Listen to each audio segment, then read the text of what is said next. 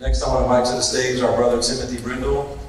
If you were here last night, you witnessed a long set of hip-hop and a particularly long song, a 10-minute song called Water Judgment, where he was acting out his verses and even jumped from the stage. Did anyone see that? Timothy, would that be classified as rowdy? Okay, so that's considered rowdy. And we're especially thankful for Tim's rowdiness. I met Tim probably about a year after I got saved. I didn't know who he was. And we talked for about an hour. He was doing a concert. He just took an interest in me. He was listening, which I don't do very well. I'm learning to do better, but he was just listening. He displayed the heart of humility.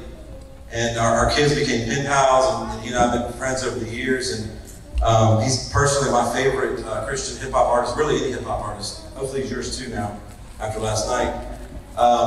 Tim is married to Flo. Flo is from Angola, and they have 8 children on earth, 1 in heaven. And they're in Philadelphia, Pennsylvania. Tim is currently studying what feels to be like for the past decade at Westminster. And he is pursuing church planting and missions with the potential emphasis going back to Angola to help enrich theologically and help raise up pastors who can church plant in Angola. So Tim, would you come up here, brother? Would y'all give it up for Tim?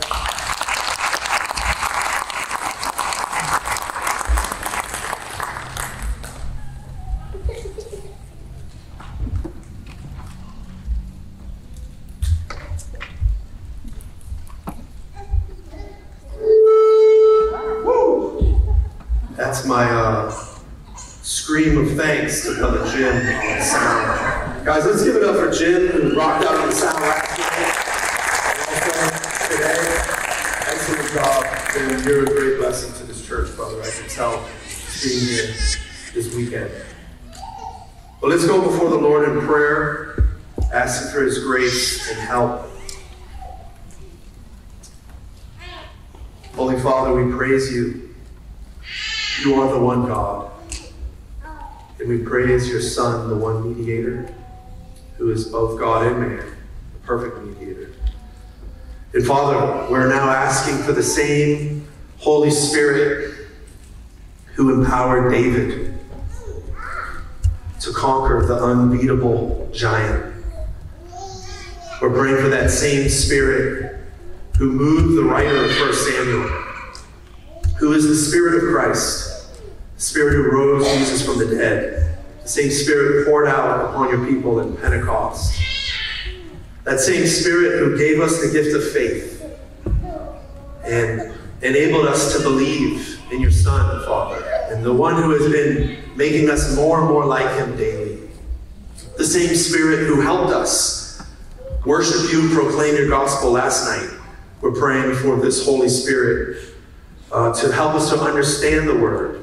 Help me to proclaim the Word clearly and boldly. We know that the Spirit's main job, perhaps, is to glorify and magnify the Son of God. We're praying that You would give us new eyes to read David and Goliath in light of the backdrop of Your one story of salvation accomplished by Jesus Christ in the Bible.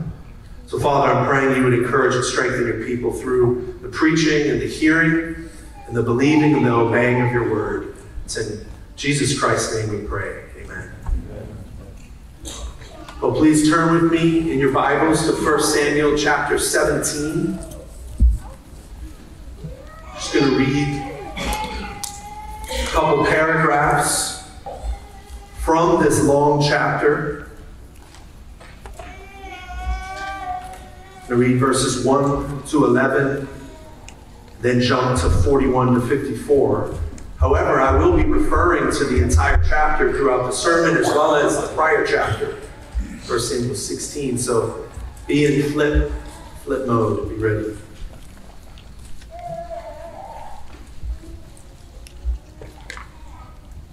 First Samuel 17, verse 1. This is the living word of Christ.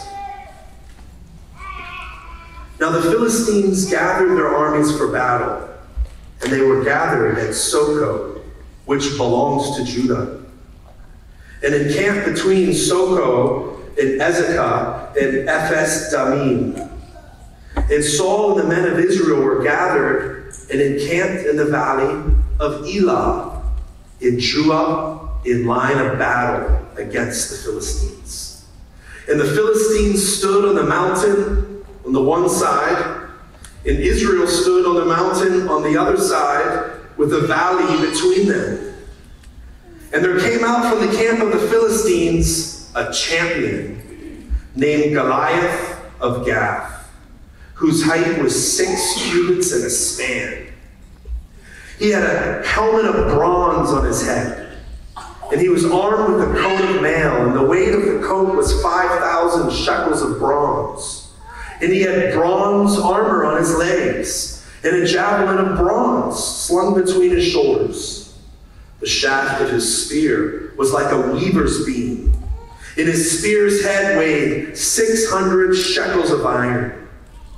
And his shield bearer went before him. He stood and shouted to the ranks of Israel, "Why have you come out to draw up for battle? Am I not a Philistine?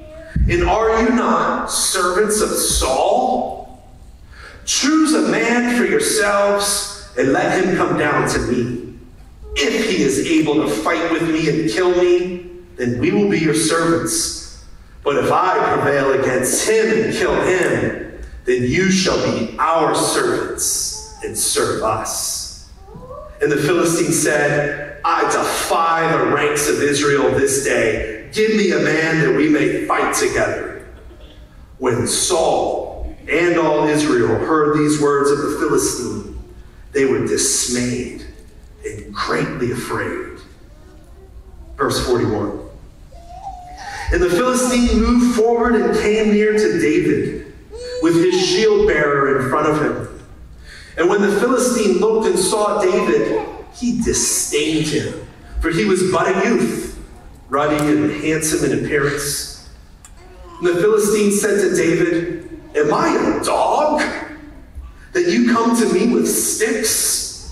And the Philistine cursed David by his gods.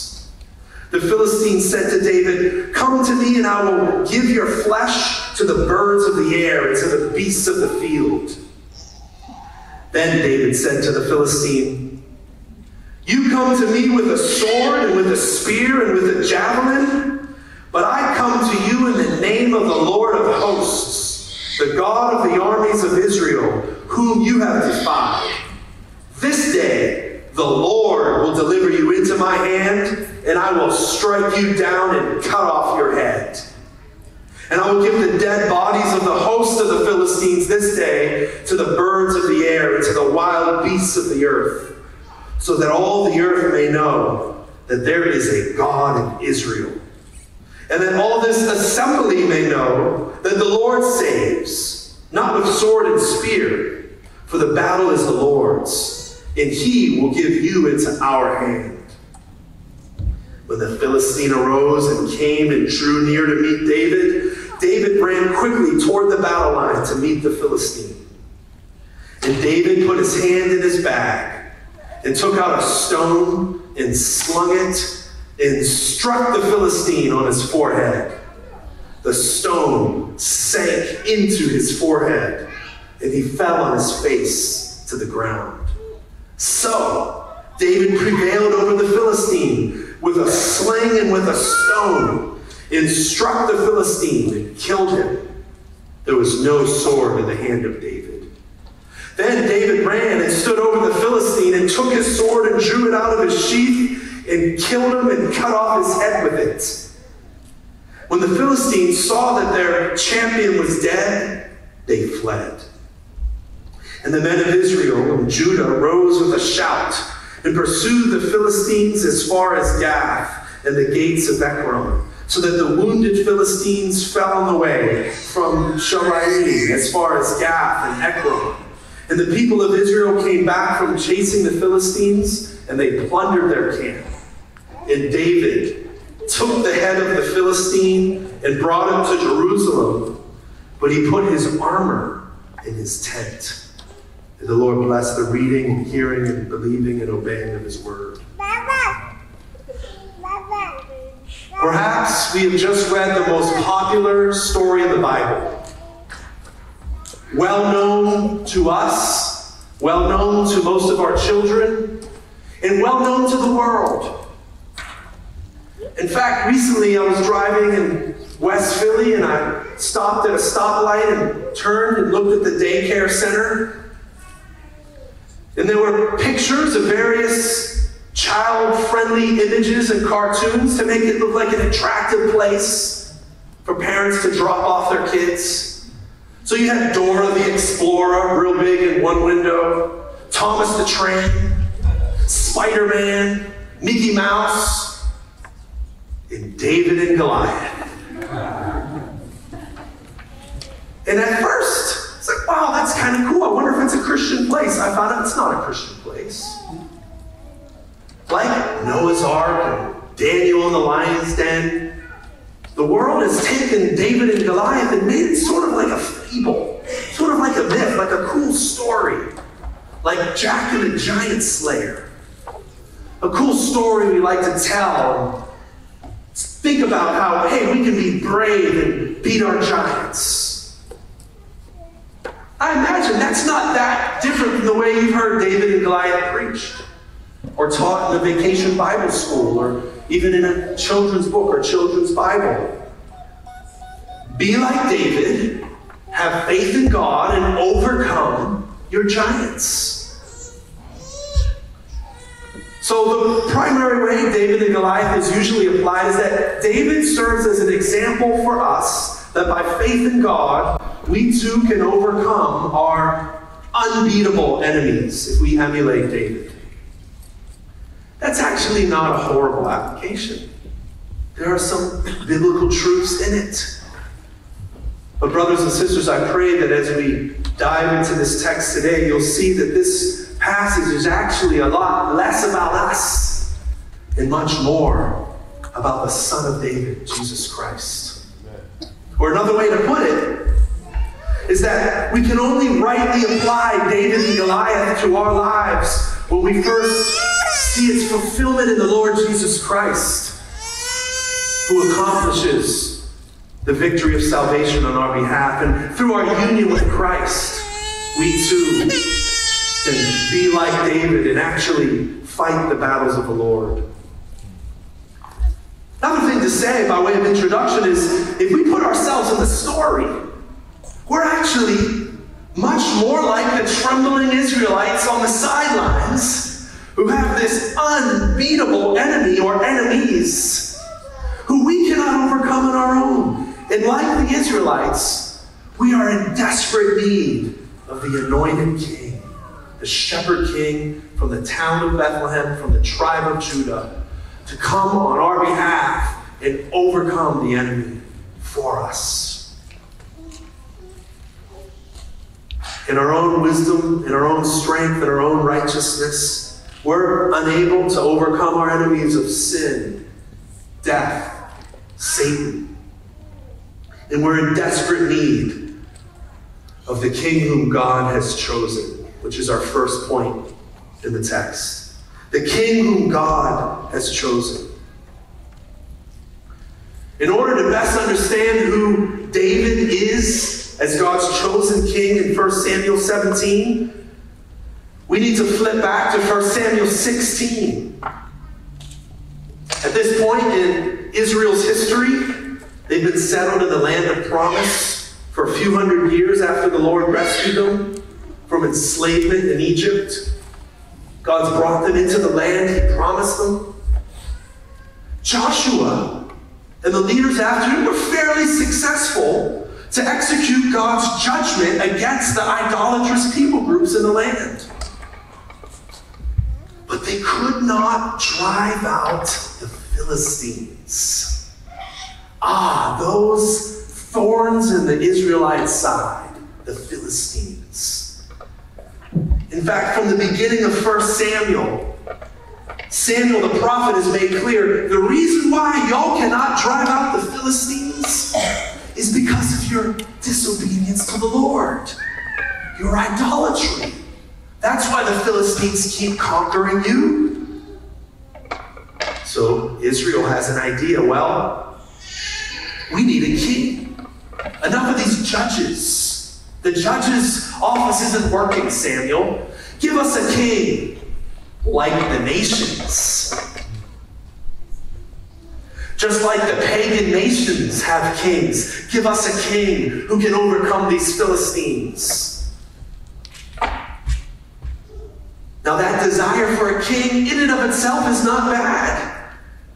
In fact, we find in the very first chapters of the Bible, God, the Creator King, made Adam in his image and gave him dominion. Made him a king in his likeness. Adam, a prince, a vice king, a vice regent made in the image of God. And after Adam sinned, God picked back up with that program of kingship with Abraham. Through Abraham will come kings. And it's very clear that in Deuteronomy 17, God made known to the Israelites through Moses, guys, you're about to go into the land. Remember this standard of a king that God has laid out for you. When you go into the land, don't say, give us a nation, give us a king like the nations. This is the kind of king the Lord will give you. This is the kind of king God has chosen. I encourage you to read Deuteronomy 17 later. He will be a king that doesn't exalt himself above his brothers. Unfortunately, Saul's physical height, his physical appearance, is symbolic of his self-exaltation and his pride. God will choose a king that doesn't acquire help from the surrounding nations, but rather, Deuteronomy 17 says, God's king will have a heart that's set on the Lord and his word and his law. He will rule the people based on God's righteous standards. But the Israelites had forgotten Deuteronomy 17, and they actually did the exact opposite. They wanted a king like the nations. And Samuel warned them, are you sure you want a king like the nations who's going to exploit your sons and your daughters, who's going to oppress you and manipulate you and use you for his own selfish ends? Yes, give us a king like the nations. Okay, here you go, Saul. And the Israelites have now seen God's discipline in giving them Saul, the disobedient king. And so when we get to 1 Samuel 16, we see that God has rejected Saul from being king due to his disobedience. And therefore he asks Samuel the question, how long will you grieve over Saul? How long will you lament for the dead? That word is used elsewhere. In other words, as a king, Saul is like a dead man to me, Samuel. Rather, fill your horn with oil and go, and I will send you to Jesse from the town of Bethlehem. And that is the first thing to notice about the king whom God has chosen. He's from the town of Bethlehem. That's highlighted for emphasis all throughout this story. In 1 Samuel 17:12, it rehearses things from 1 Samuel 16. Now David was the son of an Ephrathite of Bethlehem in Judah.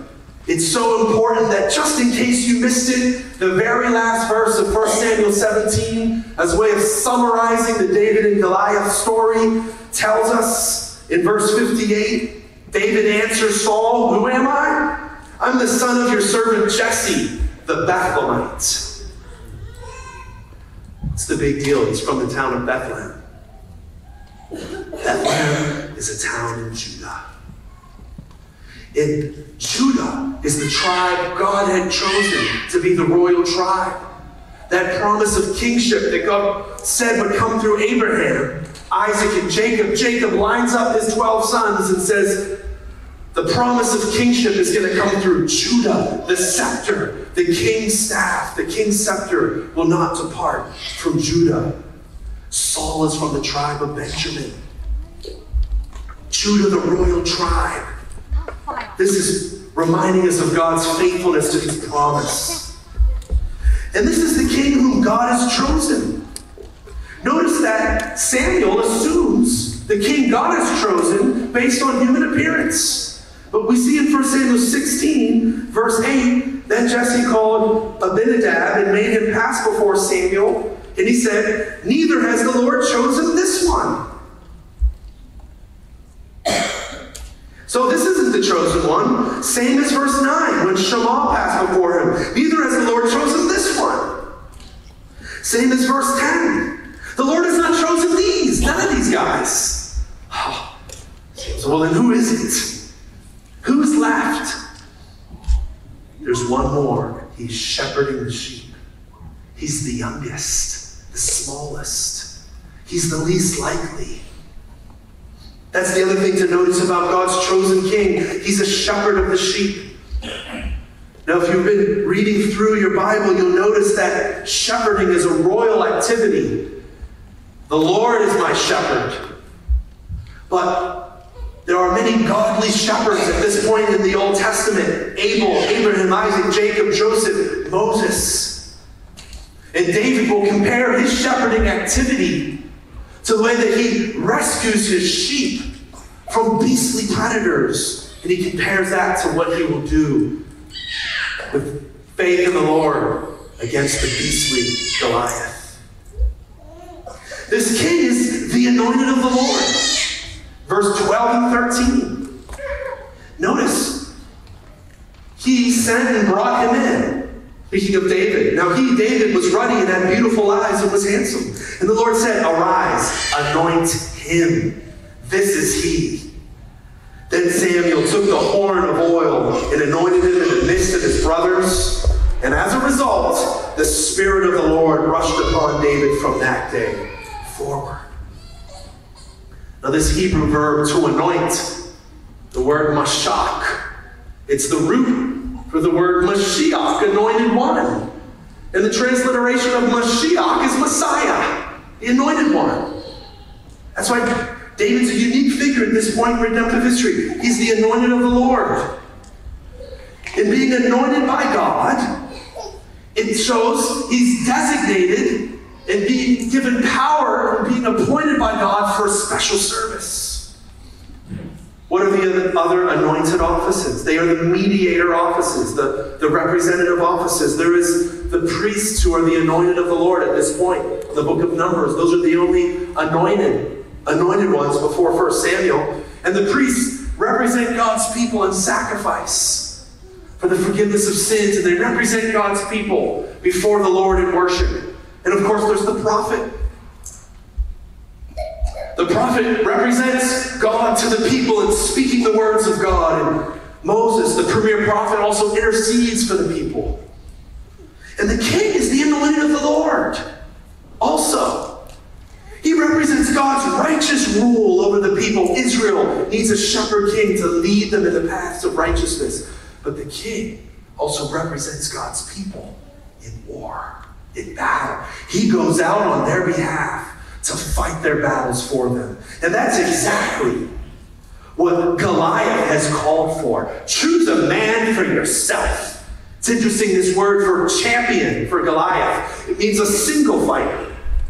He's the representative fighter of the Philistines, and he's saying, send me out your representative fighter. And who should come out to fight him? Saul. But Saul is filled with fear. He's trembling in his sandals, along with the other Israelites. But David is the anointed of the Lord. Notice that's connected to being empowered by the Spirit of the Lord, who rushes upon David in 1 Samuel 16:13. He's empowered by God, empowered by the Holy Spirit to advance the kingdom of God. In the following narrative, we won't have time for it, in verses 14 to the end, 1 Samuel 16, shows the Spirit of the Lord has been removed from Saul. Saul is no longer king in God's eyes. And the Spirit of the Lord is with David as a worship leader and as a worshiper. And Saul hires out David to play his harp, his lyre before the Lord in worship. And that will cast out demons from Saul that are afflicting Saul. And brothers and sisters, this is a preview of what the Spirit-anointed king is about to do. Cast out the demonic beastly giant, Goliath. And that's our second point, Goliath the serpent. See, in the scriptures, Goliath is depicted with beastly language. If David's the king, chosen by God to represent his people in battle, Goliath is the satanic, beastly figure. Yeah, prove it to me, Tim. Show me. That sounds great, but show me from the text. Well, the first thing to notice is that this Philistine Goliath, he's about 9 feet tall. Going through 1 Samuel recently, my wife mentioned, oh, I would not want to be his mother and give birth to him. My wife has given birth to several children. I imagine Goliath's mom also was very big and therefore giving birth. She had particularly large body parts that enabled her to give birth to a baby giant, but that's not in the sermon notes, pardon me. But this giant should remind us of the theme of the giants in the Old Testament. If we remember, the giants first appear in Genesis chapter 6, where the sons of God, likely the line of Seth, the chosen line that God's Savior would pass through, the line of Seth begins to mix with the daughters of men. That's likely the cursed line of Cain. God had made clear in Genesis 3, the offspring of the woman will have enmity and beef and war with the offspring of the serpent. So the cursed line of Cain, laid out in Genesis 4, and the blessed line of Seth, laid out in Genesis 5, culminating with Noah, they begin to mix. And what's the result? Boom! The Nephilim, the giants. This is in Genesis chapter 6. When man began to multiply on the face of the land and daughters were born to them, the sons of God saw that the daughters of man were attractive, and they took as their wives any they chose. Notice what the result of that is. Then the Lord said, my spirit shall not contend with man forever, since he is flesh. His days shall be 120 years. A prediction for when the flood will come to destroy man. 120 years. The Nephilim, also translated the giants, were on the earth in those days, and also after this. Not just before the flood, but after this. Why? Because the sons of God came into the daughters of man, and they gave birth to them. These were the mighty men, or literally in the Hebrew, the strong men, who were from of old, the men of fame. Genesis 6, 1 through 4. Although giants before the flood were destroyed, these guys pop up again after the flood. And where do we see the Nephilim again? Numbers 13. And the descendants of Anak. They are some of the Canaanites that are infesting the land of promise, idolaters, idol worshippers, demon worshippers. They're the Canaanite people. Moses sends spies into the land of Canaan. Go check out the land. The spies come back and they're like, yeah, we saw land. It's a land flowing with milk and honey, as the Lord said. But there are the giants, the Nephilim there. But we're like grasshoppers compared to them. It was only Caleb of the tribe of Judah who said, come on, guys, we can take them. The Lord has given us the land. But unfortunately, Caleb from Judah is silenced by the fear of the spies and therefore the Lord judges and disciplines the Israelites. It says, because of your unbelief, because of your fear, your 40 days of spying out the land, it's going to turn into 40 years in the wilderness. Notice that detail. For 40 days, Goliath in verse 16 of chapter 17, for 40 days the Philistine came forward, back and forth, reminding them of this. Goliath represents the unbeatable enemies, the giants, and the people groups that the Israelites were unable to drive out. He is beastly in his appearance. There's several other ways that we see this beastly imagery. Notice in 1 Samuel 17:5, in verse 6, he had a helmet of bronze. He was armed with a coat of mail. The weight of the coat was 5,000 shekels of bronze. He had bronze armor on his legs and a javelin of bronze. In Hebrew, God uses repetition to teach us. Bronze, bronze, bronze, bronze, 4 times in one sentence. Well, what's so significant about that? The root word of bronze, nakash, is the word for serpent. Hence the bronze serpents. The bronze serpent in Numbers 21. And King Nakash, same word in 1 Samuel 11, threatened to enslave the Israelites and pluck out their eyes. Here we have a worser version of King Nakash, who threatens to enslave, bring into bondage, to cause them to serve the Philistines. Same word used for the Egyptians, enslaving the Israelites. So perhaps with this wordplay, it's reminding the people of the serpent. Now maybe you're not convinced. After all, Saul has a helmet of bronze, even though bronze is only mentioned 1 time for Saul, not 4 times in the same sentence. So what else is going on here? Well, the only other thing in verses 5 and 6 that's not made of bronze is what? Verse 5. Goliath's armor. His ESV translation says a coat of mail. It's interesting. Saul's armor is also called a coat of mail. If you look carefully in the Hebrew, Saul's armor just has the word armor, shiryon.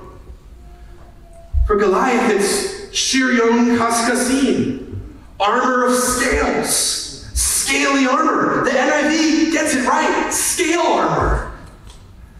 Well, okay, how else is scales used in the Bible? Well, first of all, nowhere else is scale armor found together. Well, how else is scales used? Deuteronomy 14:9, Leviticus 11:9, Ezekiel 29:4. Scales for sea monsters, reptiles. Pharaoh the dragon in Ezekiel 29 has scales. The inspired writer of Samuel, I'm convinced, is trying to get our attention. All right, he's a giant. That should remind you of something.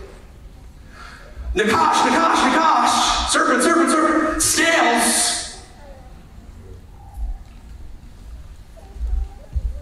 Holy Spirit is moving the writer to remind us that Goliath embodies and represents and is a picture of the serpent, Satan himself. By the way, reason our scripture reading was from Luke 11 is because what does Jesus call Satan? Strong man.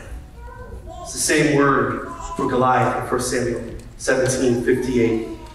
Jesus is likely referring to the Hebrew, Gibor, strong man. He knows the biblical theology of giants. He wrote the Bible. But how else is Goliath a serpent figure? Well, how else is he described with beastly imagery? Remember, the serpent was the craftiest of the beasts. He's the leader of the demonic beasts. And so the animal world serves in Scripture as symbolism for the demonic beasts. David says in verse 36 that this uncircumcised Philistine will be just like a bear or a lion who I've struck down. Perhaps not a coincidence that in the book of Daniel, a bear and a lion are 2 of the 4 demonic beasts. And that Satan is compared to a lion. He said to prowl about as a lion seeking to devour the people of God. 1 Peter 5:8. Ironically, Goliath compares himself to a dog. His first words to David in verse 43. Am I a dog? David likely is thinking, yes! Jesus said to the Canaanite woman, it's not right to give bread to the dogs. Testing her faith. The point is this. Goliath and the uncircumcised Philistines, the unclean Philistines, are more like animals in their beastly idolatry. Although they're creating the image of God, that image is so shattered that having sex with animals and having sex with the same gender and sacrificing their children to demons and praying to demons in all of the wicked activity that Leviticus and Deuteronomy describes for these people groups, which is why God has sent the Israelites in to bring judgment on them, they're more like the serpent than they are the living God. And guess what? Goliath is about to become like his God, Dagon. Who is Goliath's God? Well, he has many gods. If the living God is not your God, you've got a lot of gods. But one of Goliath's gods is Dagon. And what happened to Dagon earlier in 1 Samuel chapter 4 and 5? Israelites think they can use the Ark of the Covenant as a good luck charm. They bring it into battle. Oh, I won't be manipulated, the Lord says. He allows the Philistines to kidnap the Ark of the Covenant. Oh, Dagon, here's our trophy of war. You defeated Yahweh. Here's the Ark of the Covenant at your feet, Dagon. They put it before the statue of Dagon in his temple. Fortunately, they come back the next day, and what's happened to Dagon? He's fallen down and his head is rolled off. Fallen down, face first to the earth, and his head is rolled off. That's what's going to happen to Goliath. In fact, that same phrase, fallen down to the ground, face first, used for Goliath. It's used for Dagon. Why? Because we become like what we worship. Brothers and sisters, if you are feasting on idols, the enemy loves that. Yes, the Holy Spirit, He is working in His desire to make us transform us into the image of God, the image of Christ, but Satan, he's at work to try to make us like him. And if you're not in the Lord Jesus Christ today, the reason you have your beastly rage and your animalistic lust, just like animals, isn't that a song nowadays? A little out of it. It's because the enemy wants to make us like him. And David he reflects and images the living God, but Goliath images the serpent. He not only appears beastly in his appearance, serpent, reptile, bear, lion, dog, but he actually acts like the serpent. In verse 43, Goliath curses David by his gods. That word for declaring a curse means to accuse someone to be cursed. It's used later in 2 Samuel 15 for Shimei, who comes out of nowhere and begins to declare David a curse. You're a man of blood. This is after David has committed adultery and murder. And so Goliath, he acts like Satan. He's accusing and declaring a curse David and the Israelites. This shows the spiritual war that is going on in the background. And he declares David and the Israelites to be accursed by his gods. But again, David in his faith is in the God of Israel. And so therefore he uses a bunch of language from Exodus. The battle is the Lord's. The Lord will give you into our hand. I come at you in the name of the Lord. Stand and see the salvation of the Lord, Israelites. The battle belongs to the Lord, as Moses would say. And what did the Lord do to the Egyptians? He crushed their heads. The book of Exodus says, chapter 15, Psalm 74, and that's our final point, the crushing of the head. The crushing of the head. I like that. There's great head-crushing emphasis in the story. And the way that David kills Goliath. We see in verses 48 through 51 the emphasis on the shepherd weapon, the shepherd king. And there's much vivid imagery. The stone that kills Goliath, it sinks into his forehead. No wonder the world loves this story. And he falls down. And it's not enough for David to just crush his head. He has to cut off his head. It's almost as if he's killed twice. Well, can you think of any other places in Scripture where God makes mention of a serpent getting his head crushed? If you're familiar with the grand story of the Bible, you'll remember Genesis 3:15, that the offspring, or the son of the woman, will crush the head of the serpent. The very first telling of the gospel. And brothers and sisters, there's other head crushings throughout redemptive history in the Exodus. And then in the book of Judges, a couple head crushings. This head crushing is reminding us of that promise, but brothers and sisters, in a vivid way. It gets 58 verses of description, showing its importance. In a vivid way, it's pointing forward to and shouting loudly about the Son of David who will appear to destroy the works of the devil. David and Goliath is about Jesus Christ who has come to crush the head of the serpent. See, in ancient Near Eastern culture, to crush the head of an enemy means to deliver a lethal blow that renders the enemy powerless. The crushing of the head represents a decisive defeat and destruction of the enemy on behalf of the people of God.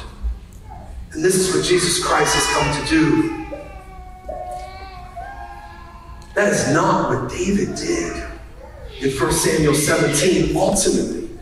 He crushed the head of one of the children of the devil. But we see later in 2 Samuel, David himself is overcome by the serpent in adultery and in murder and in numbering the people of God for his own pride. As it says in 2 Chronicles that Satan comes to entice him. And David falls to the serpent. He could not overcome the serpent. Rather, the Son of David, Jesus Christ, is the King who fights on our behalf to overcome an enemy much more powerful than the 9-foot giant. Jesus is the King from the town of Bethlehem whom God promised in Micah 5:2 that a ruler and shepherd of his people would come from Bethlehem. He is the King of Judah who descended from David, the very first verse of the New Testament. Son of David, son of Abraham, Jesus Christ. The Lord Jesus Christ, the ultimate King chosen by Yahweh from before the foundation of the earth. He meets the requirements of Deuteronomy 17. He doesn't put himself above his brothers. He comes down and serves his brothers. He perfectly kept the law, and he did it on our behalf. He went out in his whole life and acted and worked on our behalf, so that as the trembling soldiers of the Lord on the sidelines, our team captain goes out and kicks the winning goal for us, and we win because of him. God's King, chosen not based on man's standards, but based on God's standards. He is very unlikely according to human appearance. He's from the rugged town of Nazareth. The son of a carpenter, had no outward appearance that we should desire him, Isaiah 53 says. Like David, despised by his brothers, hated by the false leaders of Israel. Had a ragtag crew of disciples, as we'll see later in 1 Samuel with David. But Jesus Christ is the ultimate shepherd of the sheep. He rules as his king to protect Convergence Church from beastly predators. He himself becomes one of the sheep. He becomes a lamb. It is the good shepherd who lays down his life for the sheep. The ultimate prophet, priest, king, who represented us as our one mediator between God and man. And brothers and sisters, I'm convinced that when Jesus in Luke 11 calls Satan a strong man, he's referring back to David and Goliath, because what else does he say? You have to bind the strong man and go in and strip him of his armor. That word for armor is the same word in the Greek Old Testament for when David put Goliath's armor in his tent. If Jesus sees David and Goliath as fulfilled in him, we should do the same. The Son of God has appeared to destroy the works of the devil.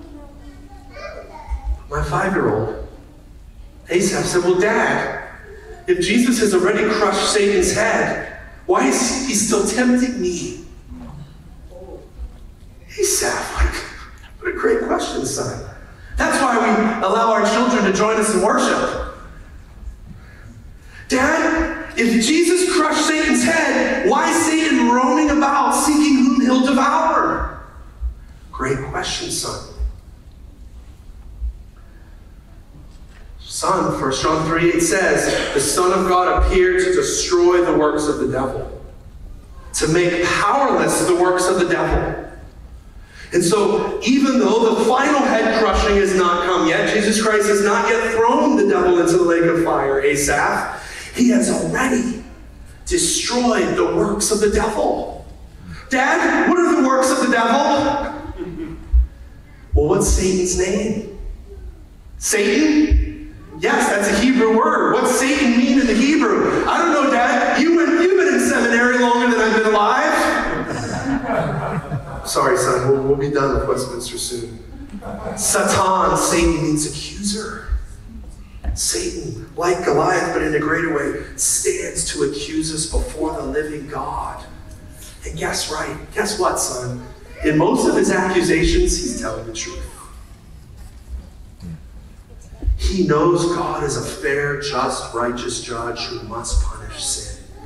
And he, according to the book of Job, chapter 1 and 2, Zechariah chapter 3, he is in the presence of God before the cross, accusing the people of God. Look at their sin. Aren't you holy? Aren't you just, Yahweh? You must exile them. You must banish them. You must destroy them. What's the lake of fire all about, God?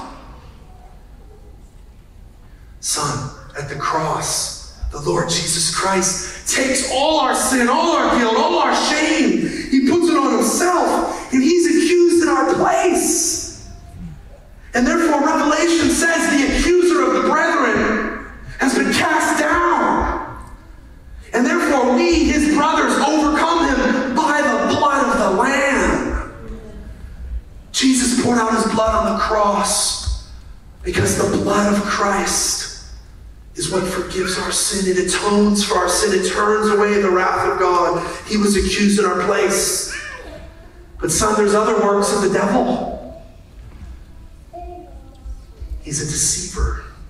He's a liar.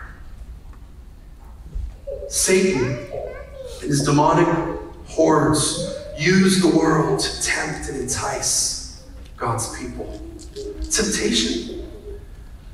And after tempting us to fall into sin, not only accusing us, he wants to make us in bondage to sin. And the scripture says the whole world lies in the hand of the evil one. If you're not in Christ, the scripture says your father is the devil, and you're a slave to sin.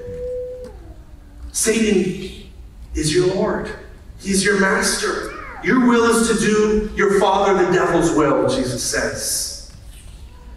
But see, Jesus Christ, at the cross, he destroyed our old association with the enslaved order of Adam. Our old self, our old enslaved to sin, Adamic self, has been crucified together with Christ and buried with him, so that we may no longer be enslaved to sin, Romans 6 says.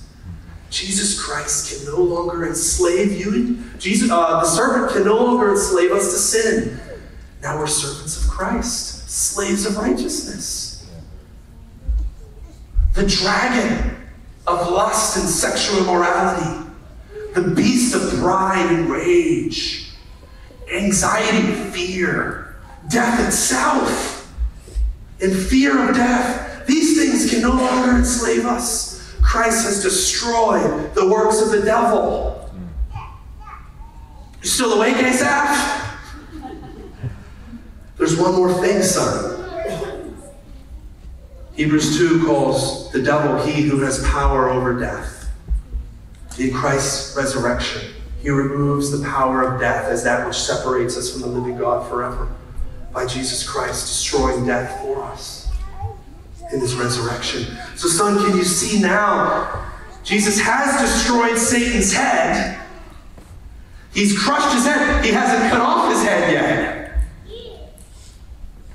Two head crushings in one sense, we see in the text. The serpent does not have his teeth. Jesus has shattered his teeth. When he bites you, the venom of accusation, enslavement to sin, the power of death is gone. But we're still a part of the story. After David defeats Goliath, then what do the armies of Israel do? They follow David into battle. They strike down the Philistines. And it's very interesting that Goliath, as a strong man or mighty man, is compared in the Hebrew text to the mighty men, the strong men of David. And what do David's mighty men do? They slay giants. They slay lions. The pattern that King David sets, the pattern that the anointed shepherd king sets, is followed by his disciples.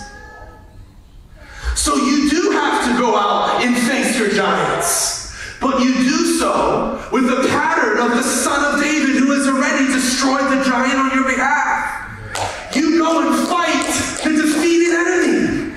Sin has been crucified. Put to death. Scripture commands you. Put to death the works of the flesh. Put to death the practices of the flesh.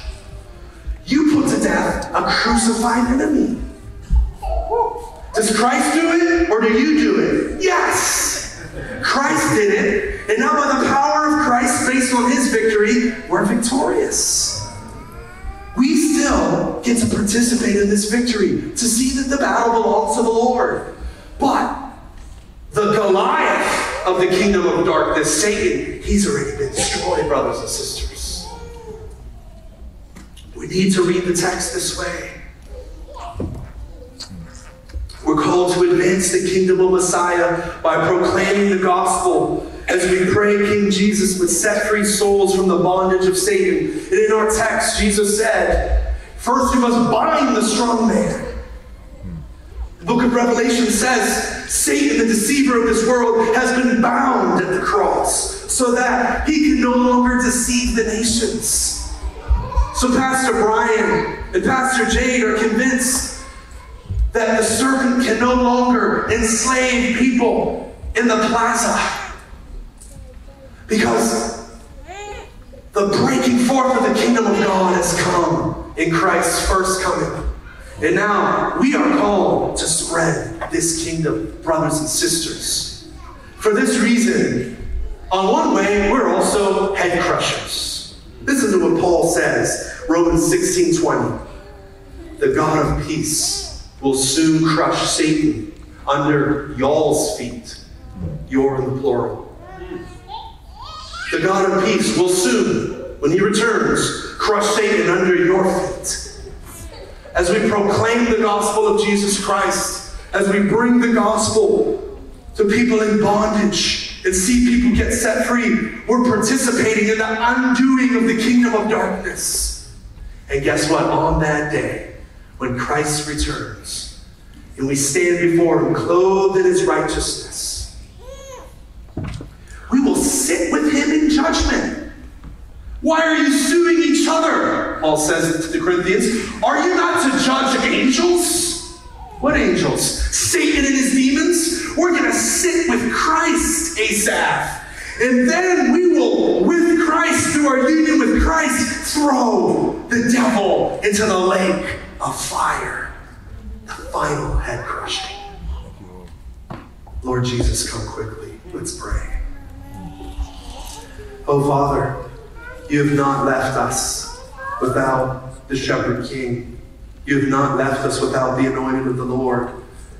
You anointed him with the Spirit at his baptism. And then you anointed him in an even more glorious, mysterious way when he returned to your right hand at Pentecost, and he poured out that anointing upon us. And therefore, John says, we have the anointing if we're in Christ. And so, Father, we're praying that the Spirit of the Anointed One would empower us to fight those giants that we're going to have to face today. Maybe in the next 15 minutes, Lord, empower us and enable us to continue to proclaim this gospel to our own souls, to our children, to our family members, to this neighborhood, to Charlotte, throughout the world, Father. that the victorious King, the Lord Jesus Christ, may get all the glory. We thank you for him and his victory. In Jesus' name, amen. Thank you, brothers and sisters. And thank you, Brother Brian. I just must thank you, brother, for bringing me out. I meant to do that at the beginning. I want to say sorry. Good. Sorry.